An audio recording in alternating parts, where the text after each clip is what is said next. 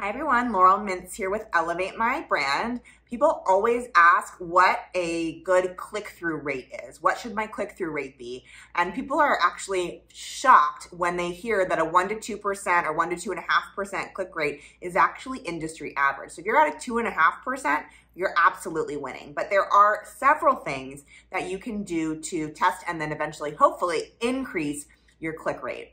The first one is, of course, adding catchy CTAs or calls to action. So those might be a little button that says click here or elevate me. If you've been to our website, you've seen that one.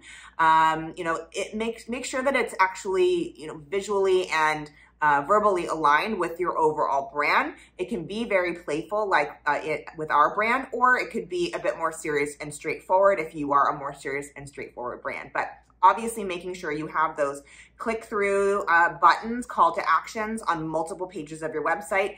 Great way to look at that is to look at the backend analytics, your Google Analytics, to see how people are trafficking and going through the different pages of your website so you can understand which pages really need those CTAs. I would argue most probably do, so that you can create that cycle of communication and make sure that you're being very, very clear on what the ask is. What are you asking people landing on your website to do?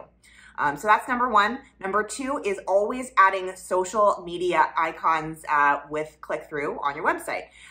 Most of those are on the bottom of most websites. Make sure that they are the right ones. I cannot tell you how many times those links have been broken, or I'm clicking on Twitter and it takes me to Instagram. It's a really, really easy way to ensure that you are capturing conversation on different digital platforms.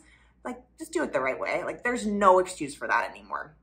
The third one is making sure that your copy supports your call to action. People are really not thinking that much when they're going through the process of finding a product or service oftentimes. So your job on the marketing side is to make it a linear conversation. What do I mean by that?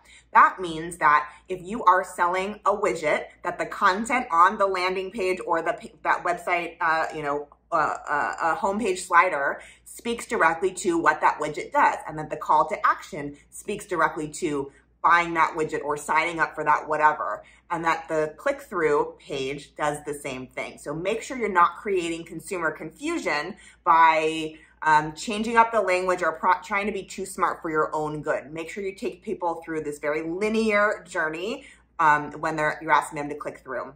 Optimizing your time of send in terms of your email marketing is another really important way to increase your click rate, right? So most platforms, MailChimp, Planoly, a lot of the social platforms, as well as the email marketing platforms, have backend analytics that will tell you the better days and better times to send your e-blasts out.